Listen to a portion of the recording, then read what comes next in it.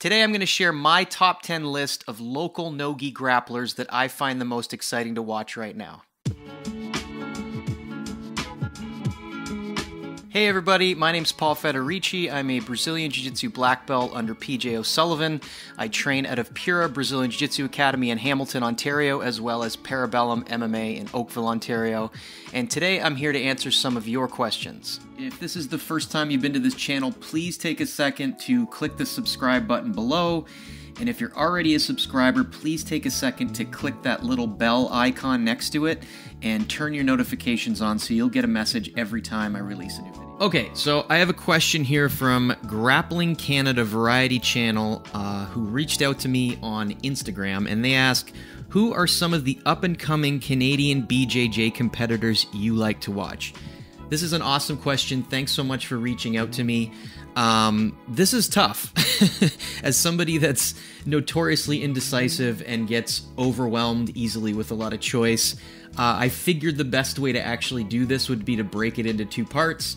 So I'm going to focus this first video on the top 10 no-gi people that I find exciting to watch that are local. Okay, so Canada's massive. There's just an overwhelming amount of talent in Ontario alone, let alone the country. And so I thought what I would do is focus on people that I've at least either trained and or rolled with or had a chance to see compete live a few times. That way I could maybe give a bit more insight into these people than just sort of, you know, somebody general that I've never met. So it's listed 1 to 10. It is not meant to be an exhaustive list. I will inevitably leave somebody off. And it is not ranked in any particular order, okay? So 1 to 10 is just arbitrary. So please don't yell at me if you feel you should have been 1 when you were 10. Okay, so the first person that just immediately popped to my mind when I started creating this list is somebody that I train with. Shocking, I know. This is a young guy named Vinny Dias who trains out of Parabellum MMA. And I've trained with Vinny probably for the last 3 years. So the two things you need to know right off the hop with Vinny is that his last name is Diaz and that he is Brazilian to some degree. So already 2 major pluses in the category for him in terms of becoming a great grappler. I don't even honestly know how old he is right now. I think he's 19 or 20, but he could be 40. I have no idea. You know how Brazilians are with their age. But he's currently a purple belt under Rory McDonald. As I've gotten to know him and rolled with him and seen him train and compete, he's honestly one of the most talented people I've ever come across in the sport, and I've been doing this for about 14 years. You know, he is incredibly technical, and he just seems to get better very, very quickly. He's had some great performances. He got a great rear naked choke win at the very first Parabellum MMA Quintet, which is a submission-only card that Rory McDonald has been putting on locally. And what I like about Vinny is he's a submission machine. Like, he's always hunting for the finish, which is kind of a hallmark of a lot of grapplers under Rory McDonald, but just an incredibly skilled you know, grappler that is able to attack from head to toe. You know, he's great with leg locks, he's great at taking the back, he's great at choking, he's great at top control, and his passing is starting to become a lot to deal with as well. He's started to implement kind of this more modern Gordon Ryan style, and it's a lot to deal with. So Vinny is a name that if you see him in the future when Jiu-Jitsu is legal again, that you keep an eye for him in performances and at Parabellum Quintets moving forward. Number 2 on the list is Ergys Sigeta. I think I'm pronouncing his last name right, but I apologize if I'm butchering it. This is actually not a guy that I've ever rolled with, but I've seen him compete a lot, and he's really impressive. He is currently a purple belt. I think he's under Nova União, but I have no idea. I know him mostly through the Burlington Training Center crew. He trains regularly with Paul Jalbert and Adam Asenza. Ergys has taken, you know, his skills to the MMA realm. He's 4-0 as a professional mixed martial artist. But what really caught my eye was in 2019 at the Ontario Open No-Gi, this kid ran the table from from local to international. Okay, so what do I mean by that? He won his division, his purple belt division, so he won, he was undefeated there. Then he went on to win the open division and was undefeated there, and won a free trip to the No-Gi Worlds this past year in California in December. So I got to see him at the Ontario Open, and phenomenal performances. And then it was interesting because I competed in California in December as well this past year, and I got to see him compete in against the best guys in the world at the men's level at purple belt, and he won gold there. Okay, so I have yet to see this guy lose. Unbelievable. His top pressure and his wrestling and just the pace he sets is tenacious. He just breaks guys. What I thought was really interesting was watching him at the Worlds in California. And once people would lock up with him, they kind of had this like, oh shit look on their face, as you probably should. But what was interesting is that a lot of these guys would start to, they knew his wrestling was good and they were intimidated. And so they would start to like backpedal around the outskirts of the ring because they knew then if he got a takedown and they went out of bounds, it wouldn't count. So pretty remarkable to see a guy instill that kind of intimidation and fear in world-class purple belt grapplers right off the hop. He is a world champion at purple belt in no-gi, and he's still a purple belt. So somebody, for the love of God, please promote this man. He should at least be a brown belt right now. I don't care if you have to do it over Zoom. I don't care if you mail it to him. Just whoever is, you know, the head instructor of this guy, please give him a bump. He deserves it, okay?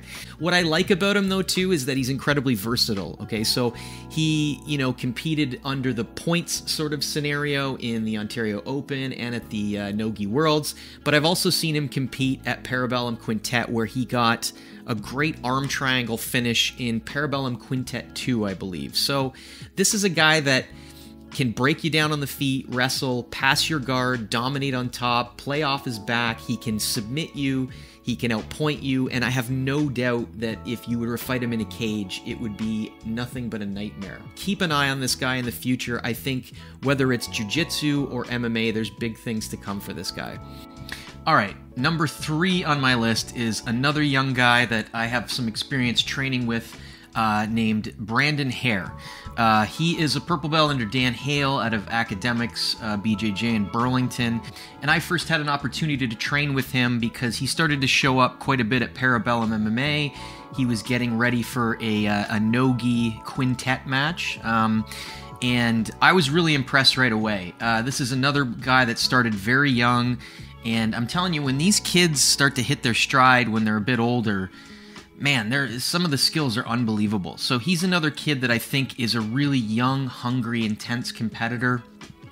What I was really impressed with is that I think he came to Parabellum because he was interested in learning more about leg locks. And so this is kind of a young competitor that struck me as someone that's not, what's the word? He's fearless, I think. He came to a different environment because he wanted to learn more about an area that I think he was weaker in. And he would just dive right in. I mean, him and I would exchange and have these crazy leg lock battles, and he was never, you know, he never turned down a roll. He's always ready to go. He brings an incredible pace, and to me, he just strikes me as a very natural competitor. You know, he always likes to go for broke, but it's always in an intelligent, technical sort of way. Like, he's going to leave everything he's got on the mat. He won, I think, Fight of the Night at the second Parabellum Quintet, which is no surprise, taking on an older and more experienced grappler, I think. And I wasn't surprised by his performance one bit. Everything that I saw in the gym led me to believe that he was just going to be amazing. This is a kid, too, that has a lot of experience locally and internationally in competition. And no matter what he decides to do, I have no doubt his future is very bright, whether it's gi or no gi. Make sure you keep an eye out for this guy's name whenever he's on a card, because you're not going to want to miss the match. Number 4 on my list is a girl that trains out of the Submission Academy in London, Ontario under Steve Poulin. Her name is Mandie Adamache, or Adamache, I don't know. I probably should learn how to say these people's names before I make a YouTube video about them. But Mandie is another sort of intense, ferocious competitor. She is currently a blue belt. I've seen Mandie compete on a few different occasions, never had a chance to train with her, but she just gets the crowd going. Another person that just leaves it all out there on the mat, always hunting for the kill, always brings the pace, very gritty, win or lose. It's just somebody that I think is really exciting to watch. I think she has a great future ahead of her. And another person that strikes me as a natural competitor and someone that's fearless. I get the sense that she's the kind of girl that'll just take on whoever they offer her. And what I think is really impressive is that, you know, she doesn't seem to shy away from the big stage and the lights. Because I'll tell you, there's a lot of people that are monsters in the training room, and when they get under the big lights, they wilt. And she strikes me as the kind of person that just comes to life under those under that circumstance. So, a super fun grappler, doing great things for the women's scene in jiu-jitsu, and someone that you should also keep an eye out for on upcoming cards. All right, number 5 is Scott Jutras, a black belt under Kyotera. He is one of the head instructors at Niagara BJJ. Again, I've never had a chance to roll with Scott. I don't know him well. I think I've met him a couple times, but I've not heard anything but phenomenal compliments about him from people that train with him. And another guy that is incredibly versatile on the mat. So Scott, my understanding is that he got up to brown belt under the 10th Planet system in Montreal. And then he sort of came back to Niagara to sort of plant some roots, became a Kyotera black belt. Now he kind of flies under the banner of Cicero Costa and Gringo Jiu-Jitsu. But some of the most impressive no-gi guard work in terms of attacks and submissions that I've seen. He's a regular in tournaments. He's a regular in the submission-only scene. And what's really cool for a local guy is he started to really make a name for himself on these massive stages. He's competed against the likes of Dante Leon, and he just was in Portland before the pandemic on Chael Sonnen's Submission Underground card. So you can find that on UFC Fight Pass. But Scott's doing big things, an exciting submission-oriented grappler, really cool under pressure, a real super high-level legit black belt, and he's someone that when I see his name on the card, I definitely don't want to miss that match. All right, number 6 is a biased pick. This is someone that I train with at Pura Brazilian Jiu-Jitsu, Judo Greg Young, one of my primary training partners. I absolutely love this guy. He's currently a brown belt, although in my opinion he should be a black belt, and has the black belt skill set and has for a long time. Judo's a relatively young guy in his 20s. Just started to really get into the no-gi scene in terms of competition, was on the last Parabellum Quintet card. And Greg is unbelievable. He's a black belt in judo. That's what we call him, Judo Greg. One of the most versatile, intelligent, varied grapplers I've ever trained with. A great mind for the sport, a great mind for the game, incredibly technical, a virtual encyclopedia of knowledge. And Greg's got a great, always an open mind. He's a great athlete, and he's just somebody that always brings the fireworks, and someone that I've learned a ton from. He's kind of one of the reasons I got really into the leg lock game, because even though he would whoop my ass on the mats, he'd always show me what he was doing and how to improve. And I'm excited for him in the future. I think that if he continues to train hard in no-gi, that he'll no doubt in my mind make a name for himself on the submission-only scene. But again, a guy that's looking to go out there for the kill. He's not looking to outpoint you or stall you out. And definitely a name you should keep an eye out for in the future.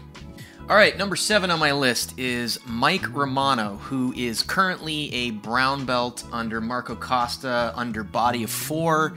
And Mike is a guy that, as far as I'm aware, has been terrorizing the no-gi men's advanced scene for a very long time. A very cool, collected, calm competitor, submission-oriented, seems to always get the finish. I've seen him compete against teammates. I've seen some of his matches online. I've seen him compete live at Parabellum Quintet. Another guy with a real varied skill set. I believe that he started under the 10th Planet Jiu-Jitsu banner in Montreal, again, similar to Scott Jutras. But a guy that just doesn't seem fazed by the lights, always comes to finish his opponent. And a guy that, you know, has tons of experience, and only as a brown belt right now, I'm excited to see how far this guy goes with his competition career. Seems to have more of a passion to compete no-gi, and a guy that every time I see his name on the list, I'm always excited to watch. Number 8 is Luke Roberts, a purple belt under the Body of 4 affiliation. I believe that Luke wrestled for Brock University, and man, this guy's just a tenacious competitor. He is the kind of guy that just wants to get in your face. He wants to put you on your butt and submit you. I remember watching one of his matches at Quintet, and I mean, he would just sort of bulldog, you know, head to the chest, double leg you to the mat. With no regard for your well-being, and super exciting to watch. I love that mentality. He's not out there to have, you know, a great time. He's out there to win, and he's out there to put it on you. And I remember him getting a bit frustrated with his opponent, who just, this is at Parabellum Quintet, and his opponent was just sort of turtling up, not really looking to engage, even though it was a submission-only match. And even though Luke was dominating, you could tell he wanted the kill, you know? And there's a lot of guys that are content to take it to overtime or win a judge's decision. Not Luke. He seems like a very hard-nosed competitor, someone that I haven't rolled with, but I've heard nothing but great things about, and somebody that no doubt will make a name for himself in the submission-only, no-gi scene, and tournaments, whatever he chooses. I believe he's also training with the Niagara Top Team guys, Chris Prickett, Matt DiMarcantonio. I think he's headed towards the MMA route, but whatever he decides to do, you can be sure he's going to bring a great pace, great intensity, and that strong desire to finish, which for me makes his matches really exciting. All right, number 9 is another guy that I train with regularly. His name is Tom McIlvenny. I think I'm saying his last name right. I don't know. I just always call him Tom. But he is currently a purple belt under Rory McDonald at Parabellum MMA, and probably one of my most trusted and greatest training partners. This guy has unquestionably made me better. Tom is a hard-nosed, submission-oriented grappler with a ton of upside and potential and skill and talent. Tom is a very, very dangerous guy off his back. His triangle game is unbelievable. He probably has the best triangle of anybody I've rolled with. He can hit it from everywhere. He's got a ton of different adjustments, setups, squeezes, angles. He kind of has, you know, a Ryan Hall sort of approach to jiu-jitsu. Very analytical, very technical, always thinking about the best way to finish the squeeze. He's not just throwing a triangle on and hoping for the best. Like, he is precise. He cuts all the fat out of the technique. And this is a guy that is a hard-nosed competitor, hates to lose, but is always improving, has an incredible guard, great inversion attacks, great leg locks. Tom had a big win at the last Parabellum Quintet, the third one. It was good to see him get on track after a couple of losses, but win or lose, Tom's the guy that's going to bring the action. And I'm telling you, this guy is a monster in the training room, and I'm excited to see him continue to compete. That is, if we are ever allowed to again. And yeah, so Tom McIlvenny, someone that you should look out for in the future. I hope he continues to compete, and you will not be disappointed by his matches. All right, so that brings us to number 10. This is a local guy that's left us for sunny California, but his name is Mike Malott. He is best known now as being one of the head coaches for Team Alpha Male. Uriah Faber and the guys there, he's kind of taken on the coaching role there. But his jiu-jitsu is unbelievable. Mike's a brown belt right now, easily has black belt level skills. I've seen him compete and fight to win. He recently had a great submission win at the last Parabellum Quintet. Phenomenal leg locks, unbelievable wrestling, can win off his back, can take you down, can win on top. Mike is a submission machine. He's a great athlete. He's a young guy. Fireworks every time he goes. and undoubtedly one of the most exciting guys that seems to be able to adapt to a variety of different rule sets, which is not always that common, and in a sense of attacking. So he's finishing guys no matter what the rule set is, and something I really respect, someone that I think you should keep an eye on in the future as well. Alright guys, so that is my top 10 list. Again, it is not in any particular order, it is not ranked, this is not meant to be an exhaustive list. These are just some of the people that I've at least had experience with watching live and or trained and rolled with, that I think if you see them on a bill somewhere, you're definitely going to want to tune in. I will make another video soon, hopefully breaking down a gi version of this. But for now, I hope you got a lot out of this video, or at least learned some new names that maybe you weren't as familiar with. If you liked the video, please hit subscribe, please leave a comment below. Let me know who some of your favorite no-gi grapplers are. Leave me suggestions for gi people that I should be following. If you have any questions for future videos that you want me to address, leave them below. Or you can find me on Instagram. I'm at pfedmusic. You can DM me there. I'm on Facebook. I'm all over the damn place, so find me there. I hope you got something out of this video, and I will see you guys in the next one.